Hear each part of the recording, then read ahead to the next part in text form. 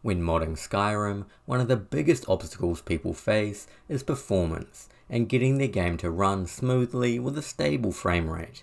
That's why I wanted to showcase a fairly simple method that everyone can use to both increase performance as well as gain some invaluable FPS, and all that's required is the program called Lossless Scaling, which is available on Steam for just a few dollars.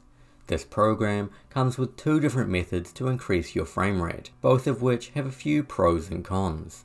First up is what's called frame generation. This method generates extra frames between your normal frames to either double or even triple your frame rate. As an example, my game would normally fluctuate between 50 and 60 frames, depending on where I am and what I'm doing. But with frame generation turned on, my frames double to between 100 and 120 frames per second, no matter what I'm doing in game.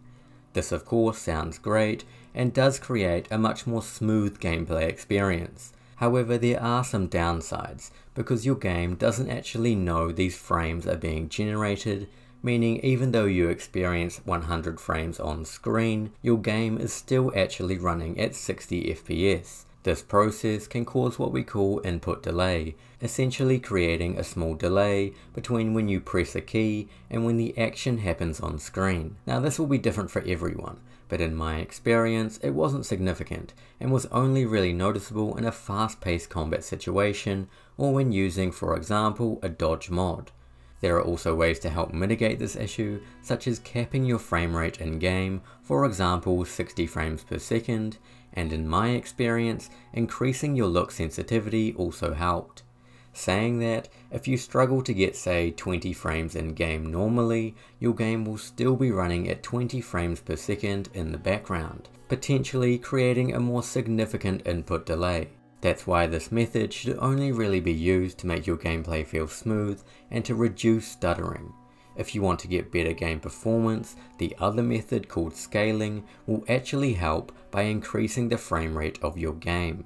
How this works is you lower your in-game resolution to say 1080p, 720p or even lower, and then let the program upscale your game back to your native resolution, in my case 1440p. For example, when I set my game to 1080p and then upscaled it, I gained roughly 10 to 20 FPS in most situations, which of course is fantastic. However, there is a downside. Your visual quality will suffer. For me personally, I noticed certain objects such as fire didn't look as good anymore, and distant objects were sort of blurry or pixelated. But if you don't mind these visual imperfections, this is another great way to gain some valuable FPS.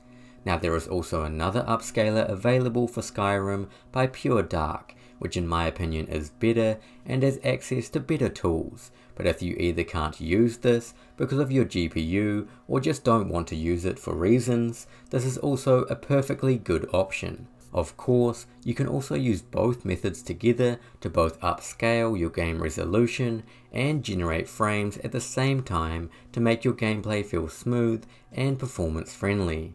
For those unsure about the settings, I just set mine to frame generation version 2.1 and used ×2 instead of ×3 to reduce input lag, then switched everything else to no. For scaling, I used the NVIDIA image scaling option to upscale from 1080p to 1440p simply because I have an NVIDIA GPU. But I recommend playing around with the settings to find what is best for you. You also need to make sure you are playing the game in windowed mode or borderless full screen for the program to work properly, and of course you can use this with any game you want, not just Skyrim. Overall though, I was very surprised and found this to be a great way to make my modded Skyrim gameplay feel smooth as well as reduce stuttering, and although I won't be using the scaling method, it is a great option for others. So if you're struggling with frame rate, I hope you give this a try because you may just be pleasantly surprised. Otherwise, thank you for watching and happy modding everyone.